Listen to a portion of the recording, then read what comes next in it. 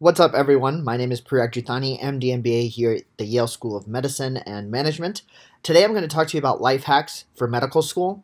And these are three simple things that have made my life easier, and I wish I had known them earlier when I started medical school. And I also think these are applicable to anyone in undergrad, high school, or even if you're really ambitious, before high school. These are things that I think have become very clear to me, and I think they become more and more clear the further on you go in medicine. And the more you study, you start realizing, oh my God, these things are true. And if only I had embraced them earlier, I could have, I think, accomplished a lot more with potentially a lot less personal time and feeling like I wasn't good enough. So with that being said, let's just jump straight into it. It's going to be 3 tips today, and I hope you find them useful. The first one is that you can't do any of this on your own. And unfortunately, until medical school, usually I think the pre-med fallacy is that you can do this on your own, right? Like grades are supposed to be all on your own. The MCAT is supposed to be all on your own. Most of your activities are on your own. You have to figure out your way through the pre-med life to get into med school. So the tendency is once you start med school to think, I can continue doing this on my own. I'm just still going to get the best grades. I'm going to be the best student. I'm going to get the best research opportunities. And unfortunately, medical school is going to be the first time you realize you simply don't have enough time. And even if you had all the time in the world, it's not enough for you to learn everything there is in medicine. There is just far too much there. And then on top of that, you're also going to start realizing there's so much more to life than whatever there was leading up through high school and even college, right? You start realizing wow, I want to make time to go running every day. Wow, I want to get involved in research, but I don't know all of these skills. Or oh my God, I want to get involved in this opportunity, but I don't even know how to get there. And what you're going to realize is you need people on your side who are going to make that possible. And the one life hack that I'm realizing now is almost everything I've seen someone accomplish in medicine that I'm envious of has been accomplished with a much larger army behind them, right? So that's one thing I slowly realized, and I was lucky enough to get incredible mentors such as Alfred Lee, Dean Engoff, Dr. O'Brien, who's my advisor, and of course my family. And because I had this backing, I was able through each of these mentors to get multiple other opportunities, and through those opportunities, learn more. And because I had these mentors, I was able to ask them when I didn't know something. I was going to say, hey, I actually don't understand coding. Can you tell me someone who can potentially help decode that for me? And through that, I actually was able to just meet the right people. So much of life is just meeting the right people. If you don't know how to know something, meet someone who does, or know someone who knows someone who does, right? And so I think now that I'm done with the MD MBA, and I feel like because I invested so much in a network, even though I don't know how to do anything or everything, the good part is if someone asks me to do something, I know someone else who is really good at doing that thing, and I have no hesitancy in reaching out to them. So network, network, network, and pay a lot more attention to the people who are around you rather than trying to accomplish, minute goals. Which actually brings me to my second life hack, which is to focus on systems, not goals. This is part of the book Atomic Habits. If you haven't heard of Atomic Habits, I highly recommend you read it. But I think it's very applicable to medical school because when you get into medical school, we're just so focused on goals all the time. I want to get the best step 1 score. I want to get the best grades. I want to be the best doctor. I want to be the one who knows all the clinical skills, all the diagnoses. I want to know my patients inside out. There's so many goals because all of medicine is goal-oriented. They want you to focus on what's the next thing you should be doing. When in reality, the biggest tip I learned was if I just create a system, the goals usually come on their own. So what do I mean by this? I have created a system, I think, in medical school where I have realized I value relationships a lot more than I value goals. But in those relationships, I value relationships that force me to become the best damn clinician I can be, the best damn student I can be, then the best damn friend I can be. And in the process, the learning happens automatically. You are like the sum aggregate of the 5 people you surround yourself with, right? And if you're surrounding yourself with someone who's an excellent researcher, someone who's an excellent people person, someone who's an excellent, skier, in the process, you yourself are picking up on these things.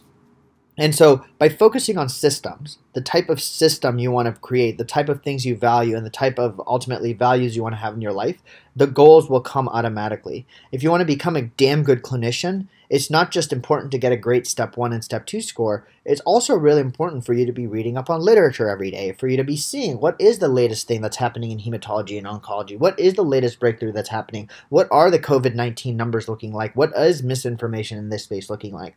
Because then when you focus on the systems to become the best damn clinician, then you can actually, the goals come on their own, right? Like now, whenever an opportunity arises, I don't think, is this going to help me get like a 250 on step one? I think, does this fall in the line of the thesis that I have for my life, which is to be a lifelong learner, to continue to innovate, and to try to be humble and continue to, learn? And if it falls, if the answer is yes to any one of those three things, I take the opportunity on. Because usually when any of those things happen, the system gets stronger for me to become the best version of myself down the road. And in the process, the goals end up becoming a bit easier to accomplish. And I can say this maybe retrospectively speaking, but at least moving forward, I'm hoping that these systems will continue to pay dividends. And last but not least, here's the third hack.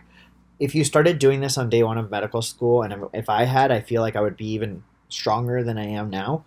Not just like mentally, but just the ability to know things, what's happening. And so the third hack is to be more than your textbooks. Again, you're taught through pre-med, you're taught even in high school. Just know what's in the textbook, you'll be fine for the test. When you're in medical school, you are now slowly prepping for your career. You're prepping to be someone who is at the brink of the field. You're prepping to be someone that someone's going to turn to and expect you to know what's happening. So outside of just knowing what B-cell lymphoma is, it's important for you to know what's also happening in the world around us. So for example, right now, Joe Rogan has had multiple Spotify controversies.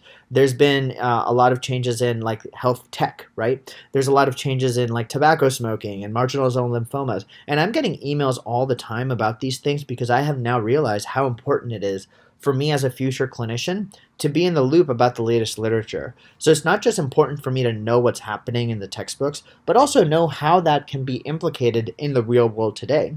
And so for you, that means signing up for the New York Times newsletter, signing up for Stat News potentially, signing up for things that you're passionate about and getting the most up-to-date news about them, and not just being a passive reader of whatever's out there, but being actively involved and seeing what's happening on the front line. So that way when someone can ask you about it, like, hey, do you know if there have been changes in marginal zone lymphomas?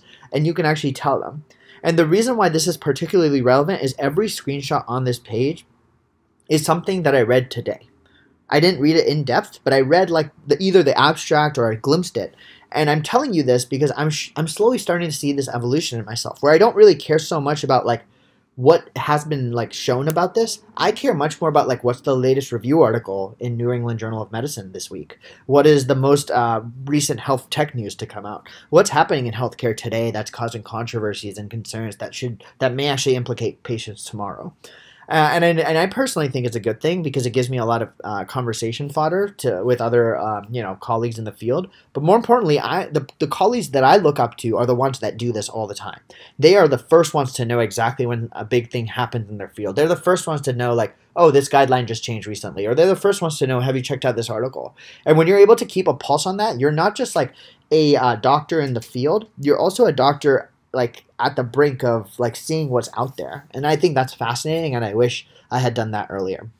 So to review, the 3 tips are, if you're starting medical school, definitely realize that you can't do this on your own, unfortunately, and the people who you surround yourself with will be the people who will remind you why you went into this to begin with. And that is going to make all the more difference when you're actually going to hit those hard spots.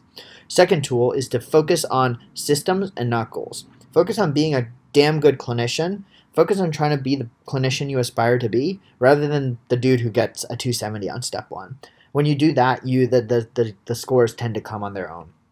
And the third one is to be more than your textbooks. I'm going to link a couple newsletters down below that you can sign up for, including Stat, New York Times, JAMA. All of these things are usually free for medical students, so sign up for them, because as you start reading the literature, you're going to start realizing like, wow, there's so much more happening at the front lines, and that's going to be really interesting and meaningful to you.